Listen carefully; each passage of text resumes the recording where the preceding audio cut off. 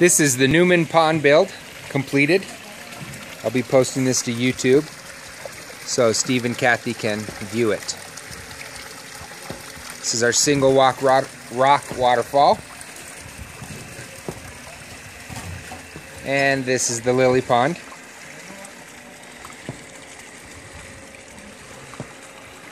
It'll look real nice once it's got some lilies blooming in there.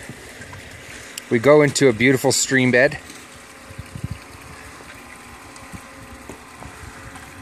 It meanders quite nice.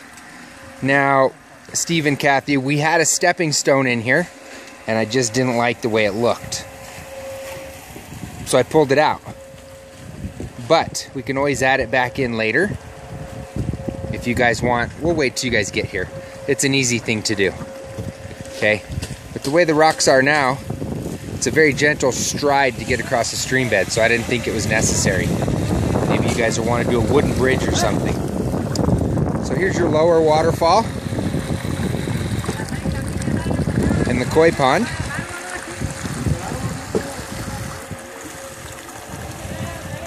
Great edge detail that the guys did.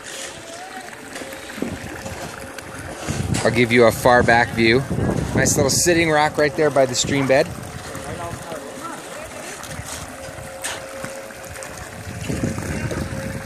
There's Hector taking his own video. He's very proud. Now right there to the right of the waterfall is your integrated aeration.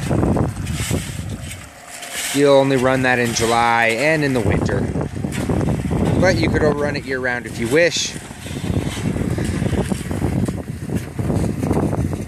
This is your skimmer filter, which we can hide later with a piece of flagstone or a fake rock cover. This is your filter, buried in the ground. This is your electrical that Carl did for you. This is the box that has your air pump in it.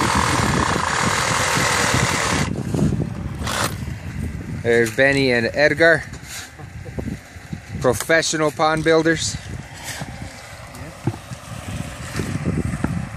Great koi pond. I think we ended up with about 3,000 gallons total. We fill these with a meter so we know exactly what the gallonage is.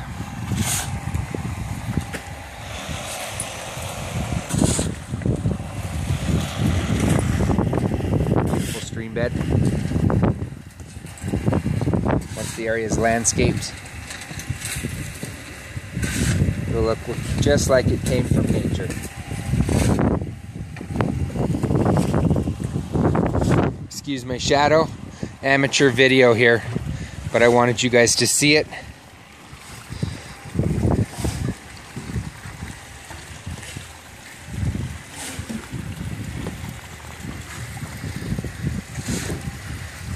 Oasis Aquatics.